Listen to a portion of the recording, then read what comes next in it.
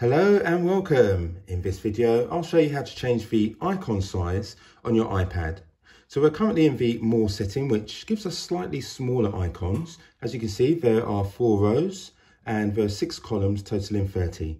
So what we'll do is we'll make the icons slightly larger, but they'll just be less on screen, but you can always swipe across. Let's go to Settings, and then we go to the Home Screen and Dock. Press that. And as you can see, we have More ticked. So let's go to Bigger. And I'll just read what it says below. It's pertinent.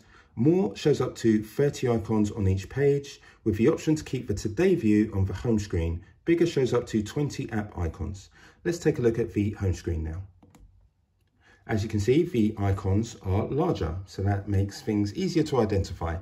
Now let's have a quick look at the Today view. If we swipe across from the left-hand side, this does appear. However, we don't get the option to kind of like pin it to the home screen. So you can still use it, but you can't pin it.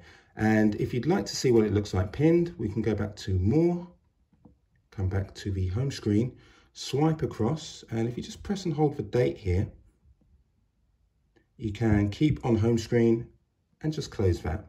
So that's the difference. If you're just interested in making your icons larger, you don't need to go back to this. Hope this video has been useful to you. Thank you very much for choosing it. If it has been helpful, please give it a thumbs up and please stay safe.